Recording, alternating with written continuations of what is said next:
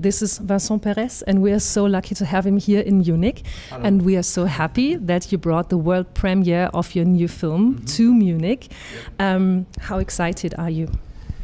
I'm excited. I'm excited. It's very strange because it's such a long process. With so many fights and to put to be able to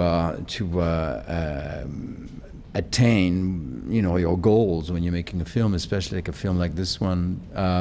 And we started with the COVID and then blah blah blah blah, all the fights.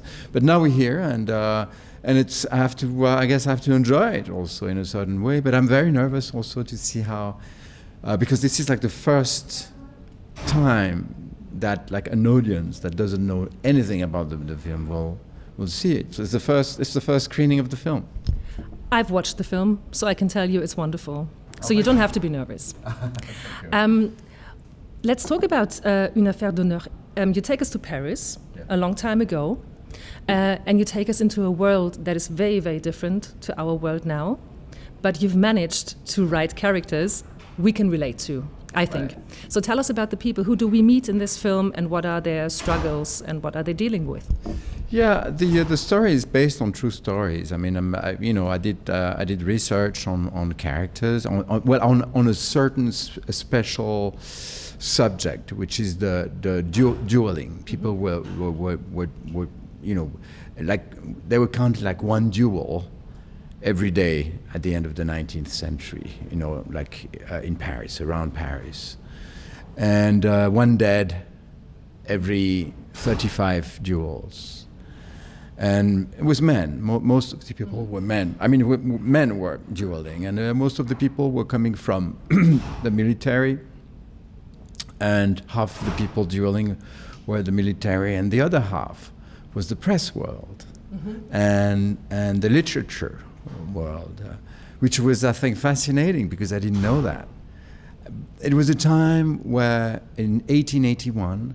There is like the release of like a censorship in Paris, so people were allowed to do research and write an article, and release it without going through the authorities.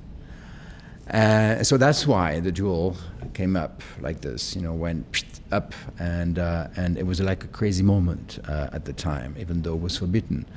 So we have like a sword master, which is the main character, and we have a woman who's like based also on the true woman that really existed. It was fascinating to find out about her.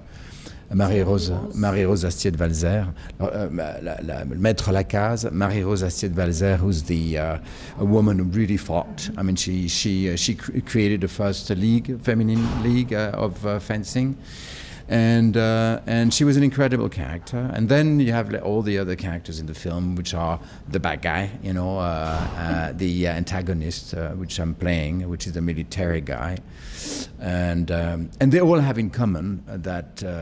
Something that they never really managed to digest, which is the loss of the war in 1870. So they all have that in common. And then you have someone who's at the head of a newspaper, because the newspapers were very much involved into the duels.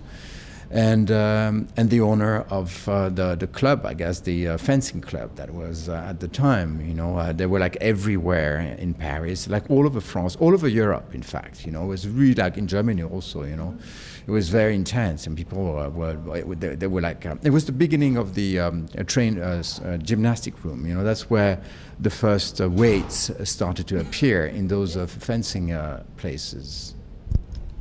You have an ensemble that is breathtaking. You actually, I think you just asked basically the best actors they are, and you have Roche Tissem there, who is a wonderful actor. And I was wondering, as an actor yourself, as a fantastic actor yourself, is it something magical still when you see somebody like Roche Tissem acting, and you're the director and you're just watching him, or are you just, oh, it's acting?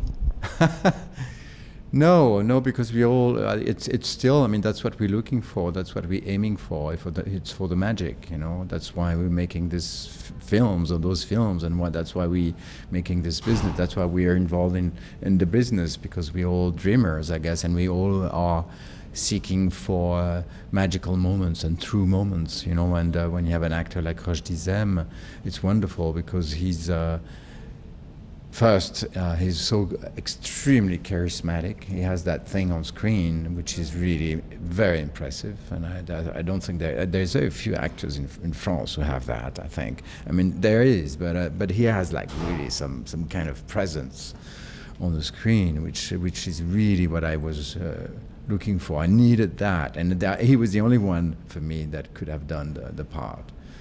And it was wonderful to work with him. He was always there, extremely patient.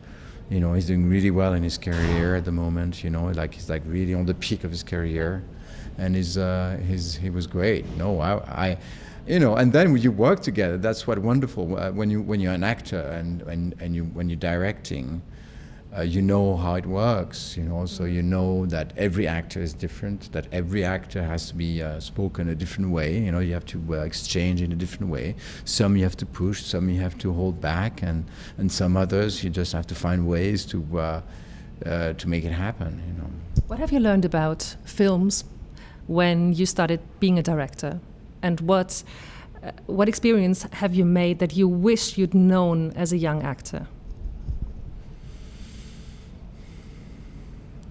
Maybe some kind of involvement, you know, maybe when I was young and I started, at the beginning I was very much involved, but then there was a moment where maybe I was still maybe too easy on things, maybe, I don't know. I mean, you know, I know what I was maybe lacking, the idea of confrontation, the idea of not agreeing. And the idea of pushing further the thoughts of the director, challenging the director, you know, asking for more, pushing for the writing, those things. This is our 40th birthday of the Film Fest, so this is my last question because I don't want to keep you from your world premiere. I think it's important that you have to go there. Oh. But one question, because I mean, you're an experienced festival director yourself, so what do you wish for our festival? It's the 40th birthday. What? Well, I think festivals are very important, and I wish you a lot of success. And I wish, you know, the thing is that festivals are great because they send a message. I mean, they're there for the people to enjoy films, you know, and to bring new generations into cinemas, and that's so what we all. So I wish to the festivals, the Munich Festival, to bring as much as possible the new generations of directors, of audience, and writers, whatever. Just people would just want to have a good time, you know. So thank you so much. I hope you have the most wonderful evening here in Munich, and thanks for taking your beautiful film to our festival. Thank you very much. I appreciate it. Merci bien. Thank you. Merci.